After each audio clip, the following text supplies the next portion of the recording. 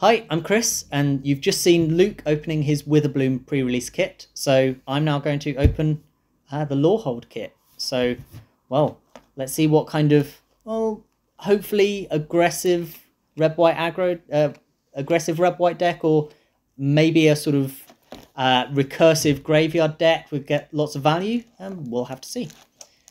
So I will grab the scissors. Open this up.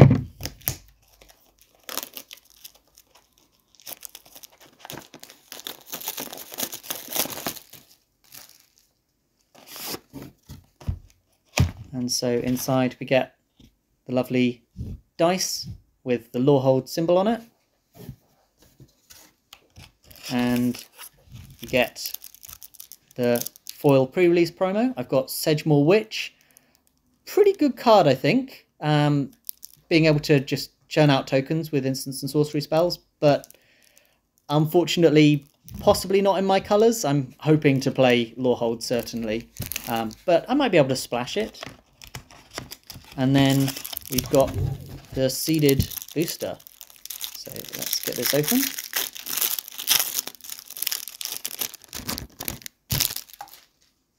And so first up we've got a Lorehold Pledge Mage. First strike, very powerful along with its Magecraft ability and just being able to make it difficult for opponents to be able to block it. And Lorehold Campus, as Luke said, scry ability on this is pretty powerful. I'll pop that over there. Spirit Summoning, so well, I've got a lesson already. Hopefully I pick up lots of learn cards so that I can tutor cards from my sideboard whenever I need them. And a Stonerise Spirit. I don't think this one's very good. It might be good late game in being able to trigger exile abilities and give creatures flying, but early on it's not very good at blocking or dealing damage. And next we've got a Stonebound Mentor. Pretty solid 3 mana 3/3. Pillar Drop Rescuer. Get some decent value. Bit expensive, but well, it's kind of a 5 mana 2/2 flyer that draws you a card. Dragon's Approach, which I think is unplayable. Next, we've got Blood Age General. Pretty good 2-drop, I think. Works well if I get plenty of spirit creature tokens. And Beaming Defiance. A fairly good trick. It's maybe a bit expensive again. Ooh, I've got an uncommon lesson. That's pretty nice. So lets me, well, if I learn, then I can just remove an opponent's creature and they get a 3/2. If it's a horrible flyer or something, that's not a terrible exchange. Or I could even use it on, if I've got a really rubbish small token, then I could upgrade that into a 3/2. Quintorius, I'm a big fan of the Archaeological Elephant. Yeah, very powerful, especially if I'm able to exile cards repeatedly from my graveyard in just being able to churn out spirits and being a spirit lord. Looks awesome. Academic Dispute, well, I've got a learn card already. Not the most powerful of effects, although it can help me maybe block a flyer or force an opponent to jump block with a creature. So it's maybe going to be good. Ooh, pretty decent rare, also learns. And oh, I did not know it had haste. That's pretty sweet. So yeah, pretty decent value, and a 4 mana 2/2 flying haste that can tutor a card from my sideboard or rummage if I need. Not bad. And it's recursive. Forgot about that bit. And then I've got some spirit tokens that also have Inkling and Elemental tokens on the back, and a helper card. So let's get to the boosters. First booster, we have Rise of Exodus. Oh, I think this is a pretty decent removal spell. If I'm Lorehold, I'll probably still play this. Exiling a creature and an instant or sorcery card from a graveyard. Could even be mine if I've got Quintorius out and I want to create a spirit. And that's exile a card from my graveyard. And learns as well, so kind of a 6 mana kill a creature, draw a card. And even though it's theoretically a Silver Quill card, I can still cast it in a Lorehold deck because I can cast it for 4 and 2 white. So pretty decent. I've got Spiteful Squad and Campus. So might be able to splash blue if I end up playing a controlling deck. Yeah, okay 3-drop. Some green removal. And blue 2-drop. Some black card draw and Crushing Disappointment. Defend the Campus. Also a nice flexible card that could be a removal spell or could be an anthem for my creatures. That's definitely got potential if I'm playing Lorehold. Some red removal. So Lorehold's definitely looking strong so far. Nice lesson that, well, it'll be there in my sideboard in case I need to make a creature bigger. Fracture. Okay. Well, I suppose it's a sideboard card more than anything for getting rid of planeswalkers, artifacts, and enchantments. Witherbloom Apprentice. Expressive Iteration. Pretty decent card draw for Prismari. And rare Silver Quill card. So Silver Quill Silencer. I don't know. I could, if I wanted to play it, I might be able to splash black in a Lorehold deck. We'll have to see. And a pretty nice Mystical Archive card if I was going to be playing black, although not the best splash card in Inquisition of Kozilek. Yeah, nice discard spell. I'm sure I'll find a use for that somewhere. Next booster.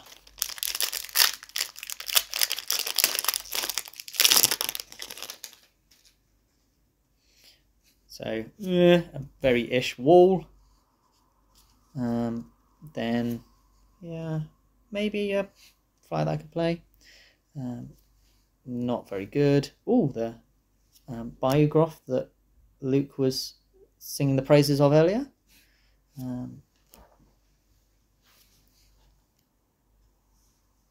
So a potentially good learn card in being able to make one of my creatures bigger and getting a card out of my sideboard. Some more synergies in with exiling cards from my graveyard with Fuming Effigy. Looks as though I'm going to be wanting to do quite a lot of that. And another Spirit Summoning, so that's some decent value out of my sideboard if I've got plenty of learn. Kelpie Guide. This was, I think, number 5 in Dom's list of the top 5 commons and uncommons for Kaldheim Limited. Strixhaven Limited. We're not Kaldheim anymore. It's definitely very good, but I'm not sure I'm going to be able to play it in this. I have very few blue cards at the moment, so it doesn't look as though I'm looking to splash that. A pretty good 4-drop in Stormkiln Artist, being able to, getting +1/+0 for each artifact I control, and creating treasure tokens whenever I cast instants or sorceries. So could help me ramp, can also turn into a pretty big creature. That's not bad. Closing Statement, good Silver Quill removal spell. So we'll have to see whether I've got some decent Silver Quill cards, so maybe I want to try and splash that in my Lorehold deck. And we've got a Witherbloom rare.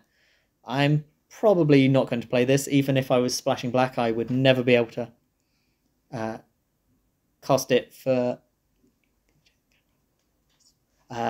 I'd never be able to cast it for black, so never mind. And Infuriate. Okay, maybe a decent pump spell if I'm playing Lorehold. That's not bad, and the pretty Mystical Archive art as well. And next pack, we have Stonebound Mentor. So another 3-mana 3/3. I hadn't realised that I've ended up with a lot of Silver Quill cards and not that many Loreholds so far, so we'll have to see. Another Rise of Extus, so more removal spells that let me learn, and I've got 4 lessons that I want to pick up already, so that's looking pretty promising. Niche artifact. Resculpt, okay. A Combat Professor, there we go. Luke mentioned this earlier, and yeah, I like this card quite a lot. I think the thing you really want in a 4-drop in an aggressive deck is a card that is a body that helps you push damage. And this does really well in the turn it comes down, making your creatures a little bit bigger. And then meaning they've hopefully got better attacks. And then it can just be a 4-mana 3/3 vigilance when it attacks. So that's pretty awesome. First day of class, some more learn, although the ability's very marginal in maybe making a creature bigger. Running out of space. There we go. I've got Mage Duel. Oh, another good lesson in just being able to scry 2 and draw a card. So if I get that on my sideboard, it basically does turn into draw a card. Oh, and a blue lesson, but I don't think I'm going to be playing that. Quandrix Apprentice, very strong in Quandrix, but I don't think I'm going to be playing that. And, well, actually, that's my first Quandrix card. Zephyr Boots, potentially a pretty decent equipment if my opponent doesn't have anything that can block flyers, then, well, this could just win the game by itself. And the ability to loot when it deals damage to an opponent, also very strong. Strict Proctor. So, well, I've got a rare in my colours. 2-mana 1/3 flyer is okay, more defensive than anything, and its ability, I'm not sure. It might be good if I don't have any enter the battlefield effects, but it could also work against me, so we'll have to see. And then, a Mystical Archive in my cards, in my colours, which could be good if I don't have a lot of, if I have lots of Magecraft triggers or things like that. So maybe I might play it. And foil Mage Duel. And penultimate booster.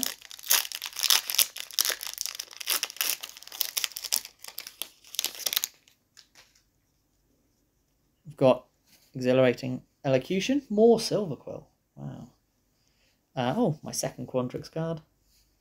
Thrilling Discovery. So if I'm wanting to be a slower Lorehold deck that's getting lots of value, this might be good in maybe discarding a couple of lands and hopefully drawing into more action.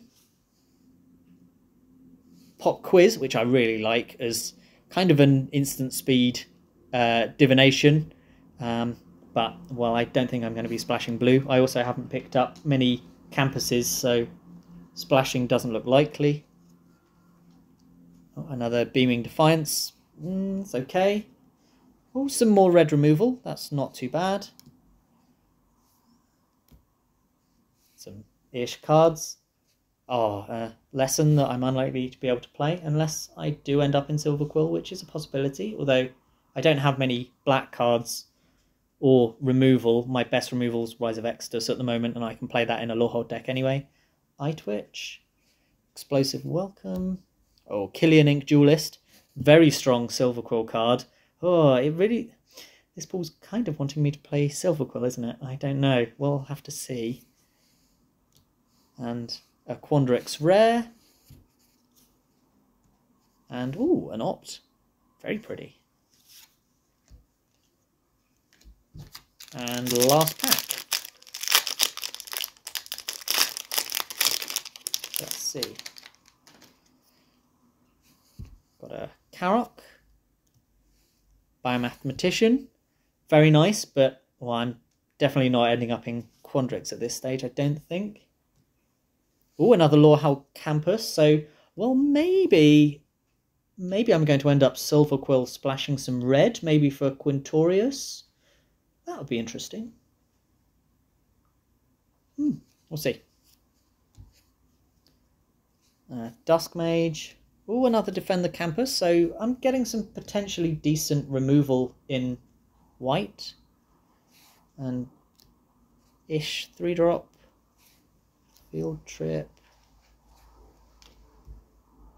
Oh, another lesson. So, wow, that's 6 lessons in Lorehold so far. Although, actually, if I play if I end up Silver Quill, I've got 7 lessons, so that might be pretty good. Tend the Pests, Devouring Tendrils. Oh, Silver Quill, red. No, not red. Black rare. Pretty good in being able to give equipped creatures +1/+1 and lifelink, and learning, so it partially replaces itself. Maybe I can tutor up a summoning to get a creature to attach this to. That would be pretty decent. And Village Rites. So, yeah, quite a lot of decent black. And an Academic Dispute for some more learn. And so, well, that's the pool. I think I'm looking more towards, well, I'm not sure. I'm either going to be Lorehold or maybe Silver Quill splashing red. I don't have many black removal spells. My best removal spells, I think, are the 2 Rise of Exodus. Well, so let's see. And so here's the deck. Possibly not what you expected. I tried my best to make a Lorehold deck work, but I just never really liked the look of them. They were very lacking in 2-drops, and their creatures were generally pretty weak. I was having to play the Strict Proctor, which kind of non-bowed with several of my creatures, so I thought, well, let's have a look at what Silver Quill looks like. And here I think I've got some much better creatures. The Silver Quill Silencer, being able to tax my opponent a bit, especially if they've just picked up a lesson card. I'll be able to name that so that I'll hopefully be able to draw a card when they cast it. Killian, Ink Duelist, looking very strong, especially with my pretty powerful removal suite with Defend the Campus for big creatures and Rise of Exodus for any creature, really. Being able to cast Rise of Exodus for 4 mana looks like a pretty good deal. Also means I get to play Sedgemoor Witch, so nice being able to play my pre-release promo. And the Witch works pretty well with my removal spells and Defiant Strike. The Promising Dusk Mages are a little bit weak, but, well, they can potentially work well if a Spiteful Squad dies, or maybe casting Guiding Voice on it, or maybe bringing Expanded Anatomy out of the sideboard. So I think they've got enough combos to be relevant. And Poet's Quill, I'm definitely looking forward to playing with. That looks like it's going to be very strong. I've got an okay number of creatures. I'd like 1 or 2 more, actually, but I think this works out well. And then I've got Retriever Phoenix. I'm splashing that off my 2 Lorehold campuses. They will hopefully come in very useful. So I'll play 1 mountain and have 3 red sources. And so the Retriever Phoenix works as part of my Learn package with Eye Twitch and Guiding Voice, Poet's Quill, and the Rise of Exodus. So I've got the potential to get a decent number of cards out of my sideboard, and that could help me bring back the Retriever Phoenix. So I think that's worth the splash as a pretty good late game card that could also help me just finish the game. And then it also means I can play all 7, or have the possibility of playing all 7 of my lesson cards. So, well, I'll get to try out Reduce to Memory, which looks though it could be pretty sweet in getting rid of something scary, or being able to maybe upgrade an Eye Twitch. That looks like a pretty decent combo. So, yeah, well, let's see how it goes.